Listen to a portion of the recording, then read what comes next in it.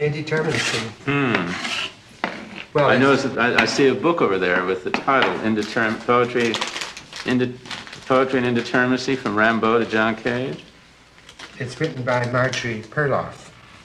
I don't know her. She teaches at UCLA. And what's her interest in indeterminacy? Well, she finds that she has an idea that poetry is that all of the poetry of the society constitutes a terrain or a map, and she's interested in looking at the whole phenomenon of poetry to see where the roads lead and where the places are, I guess. And she sees a poetry which is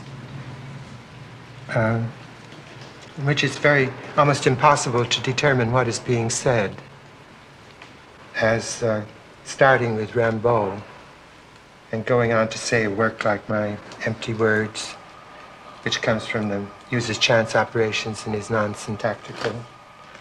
I don't know whether I'm going to succeed with this project, which is to get the cracked wheat back in the